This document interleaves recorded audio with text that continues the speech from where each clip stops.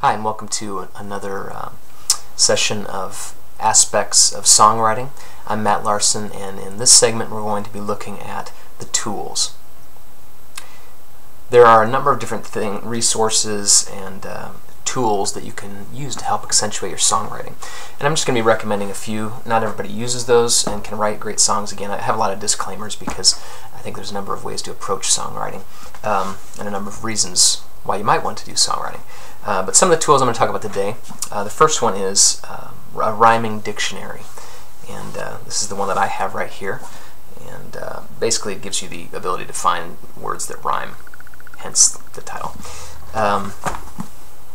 The other one is a thesaurus.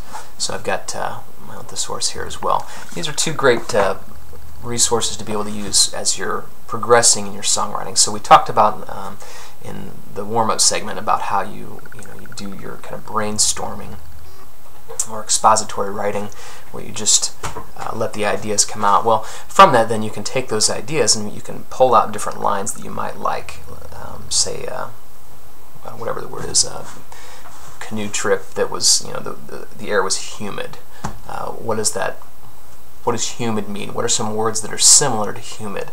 And you look that up and find those words. Or what are some words that rhyme with humid? I like humid in the song. For whatever reason, that word sticks with you and you want to use it. And so you go through your rhyming dictionary and you find some words that will rhyme with that word. So you get a number of choices that you can choose from. And the same thing with the thesaurus. It helps you pull out more rich language to be able to rhyme more effectively and to better communicate your idea and the concepts that you're wanting to convey. So those are a couple tools. The other thing is finding, what utensil do you like? Utensil, fork, do you write with a spoon? What tool do you write with? I personally prefer these, I don't have an endorsement with them, so I won't say their name. If they give me an endorsement, I'll say, but ballpoint pen. I like a certain type of pen that has a certain tip to it that's not too fat and doesn't get all over the place. There are some times where I like to write with, yes, a quill pen and have ink that I dip it into. And that's not as often because that's a little bit more of a involved process, but there are times where that can inspire me in a certain way. Also with my tools, they have, you have online thesaurus, and I'm sure there's online rhyming dictionaries, but I happen to like these older books. They give me a certain vibe. When I crack the pages and I can smell the agedness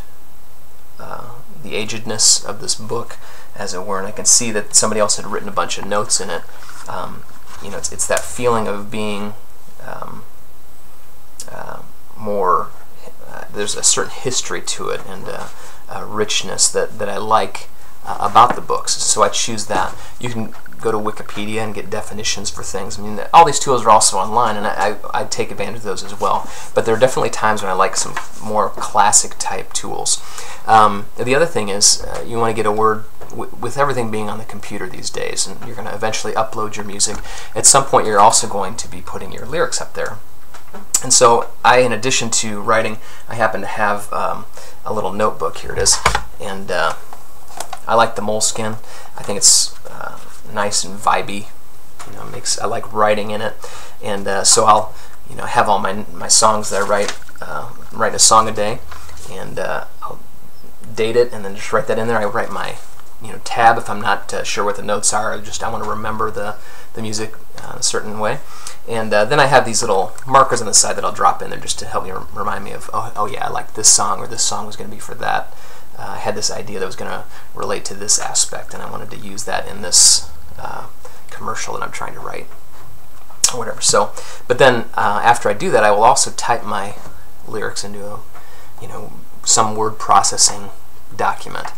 And the reason I do that, and particularly since I'm writing a song a day, it has all the dates and I have all the songs, and then I can easily cut and paste those into, if you go to mattlarson.wordpress.com, and that's where I'm posting my lyrics, and inevitably I can copy and paste them in. So I have a number of formats that I keep my lyrics in, and also it can be a lot easier to, of course, go back and edit those lyrics in a word processing document. So this is just a few of the tools, and again, I want to encourage you, there's no like right or wrong way, you might want to use a pencil and an eraser to be able to write your ideas down.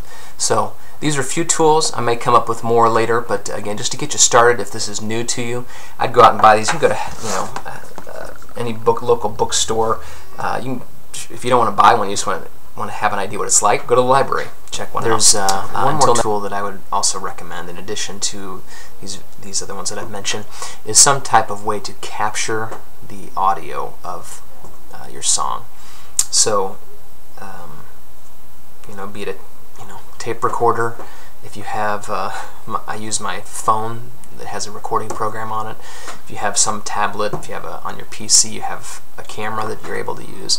But find some form that you can capture it, because the chances are, if you get into the habit of writing a lot of songs, you're going to forget the melodies, you're going to forget how you did a certain thing. So getting something to capture the essence of the idea. Until next time, this has been Matt Larson with Aspects of Songwriting, the Tools. Thanks.